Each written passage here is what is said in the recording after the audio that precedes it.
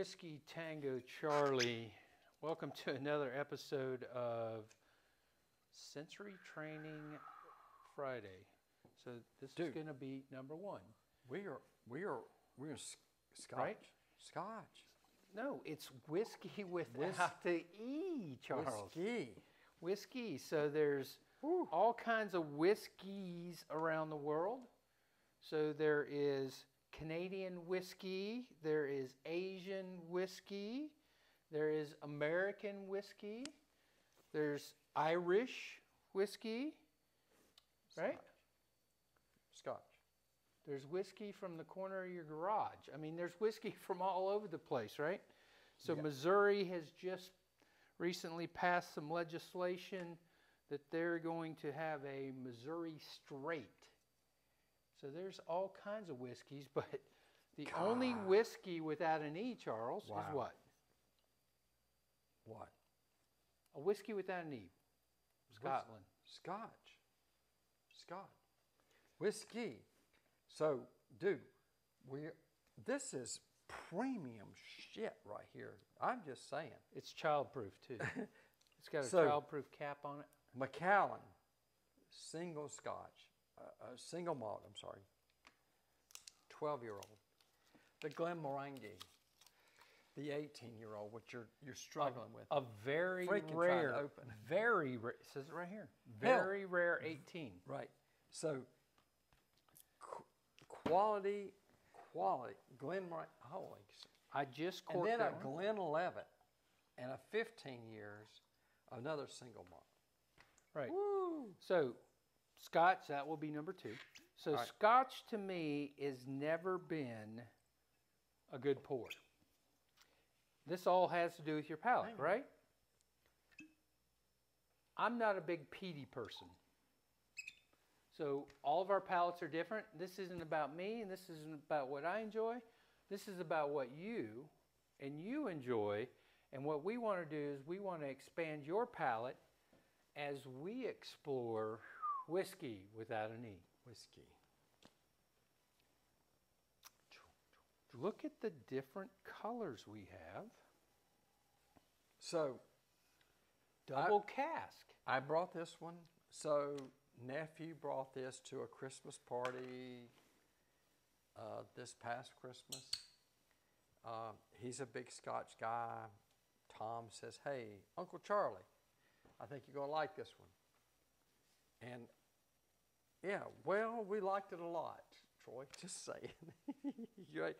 12-year-old double cask. So as I look at all the glasses we have here, there are all different colors, right? So let me ruin everything that you've ever learned on our show as long as we've been doing this. The color of Scotch has nothing to do that the darkest one that we're tasting today is a double cask or double barreled, as we may find, because when it's whiskey with an E, you can add, with no E, you can add anything to it. So it does not fall under any of the laws and legislation that's been passed here in the United States, Charles. So the color may be... Color is okay. They add caramel coloring is fine. It's okay. So let's taste this dram. Dram. What? We're in We're drinking Scottish whiskey. We're drinking Scotch. We're drinking dram. So you do it. The technical thing, guys, a dram is 1/8 of 1 ounce. Do you know you can't even wet your damn tongue with that? Just saying. So I go back to my motorsports days, right? How many eighths are in an inch? Stop it. I'm about to spit Scotch. Right? All right. So, how many eighths are in an inch? A true dram from the Scottish people that we've spoken with is 2 ounces, or in our world, it's a pour. 3 fingers. Whatever. It's a 3-finger pour. But right, but the technical, you don't believe me, go Google it, right? Google it. Google is not the smart. Look, they do not have Google in Scotland. 1/8 of 1 ounce is like a teaspoon, which is, hell, you can't even taste it. But I get it. Charles, Look. we're going to agree to disagree. No, okay. Look, we hang out. We've been with Charlie, with the Drammers Club, Drams. Hey, dram is a pour. I get it. It's a pour. I've always said that. So, all right, it's Got a it. pour, It's a pour. right? So I shocked the palate just now, right? So 12-year-old, the Macallan, double cask, sherry seasoned American European oak cask. Got it? So what is this? Is this a single malt? Single malt. So this is The not a Macallan. blended. No, the Macallan. That's right. Right? Macallan. Right? Go. So I gotta have I'm some picking water. up oak, no peat in this. No. It's very pleasant to the palate. If I poured this in my home for you, you would swear it's a bourbon. Maybe that's why there's so much of it gone. I wouldn't go there. But All right. So my Different palate's different than your palate. Different I'm palate. good. What are you getting? I get hints of the. Look, I always get the hints. Not that it's the peaty, but I always get that little hint of the back of the throat. It's kind of like the. It's kind of like some of the agave stuff. We get the tequilas, and I get that little twinge in the back of the throat. But that is an amazing pour. Just saying. So I could tell that it's been in 2 casks, right? Right. Because of, to me, it's woody, it's oaky, it's right. Yeah. That's all I get. And you get hints. I mean, slight hints of sherry. Right. So. Cleanse the palate with some water. This is the one I'm. Ooh. Little smell to the back of your hand. You know what we should do is we should break out the sensory kit. But with that first one, all I got was wood. Right. Okay. You could get the barrel. So again, 18 year. But look how light in color it is to the 18 year that we have here with American bourbon.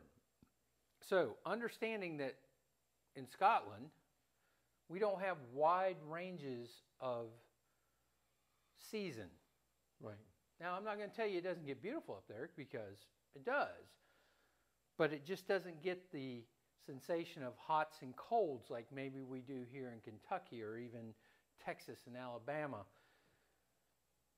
So you're not going to get it in and out of the barrel. And Charles, another thing are, these are in used barrels.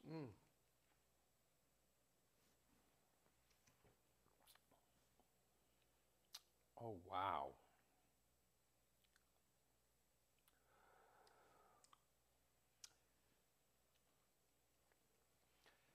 Nothing like the first one, no oaks, and you would think something that's been in a barrel for 18 years, even though it's a used barrel, right? All right, 86 proof. I was going to say, because that was very light. It's so light on the palate. So this is a rare malt Scotch whiskey matured in oak casks. And so we believe that this is a blend because most of the Glenmorangies are blends. It does not say that on it, but it does say a rare malt Scotch whiskey distilled and matured in Rossshire, produced in Scotland since 1849.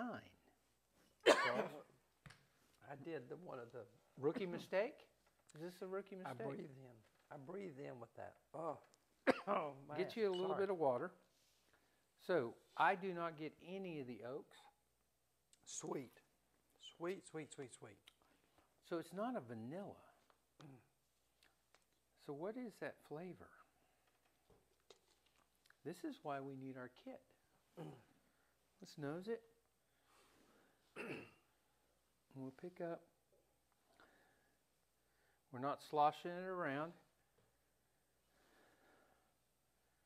So I get some must. It almost gives me that sensation of a dusty, and that may be the 18-year. But it just smells old. Charles. Wow. All right. Hands down. You can't describe it. Favorite. I love the Macallan Glenmorangie. Wow. Woo. So it's almost a citrus now that's fallen on my third sip of that. So we're gonna have to come back. Let's go ahead.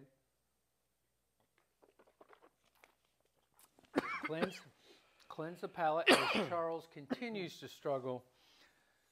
Glenlivet, you can find it on the shelf most anywhere. You're probably not going to find a single malt 15-year just anywhere.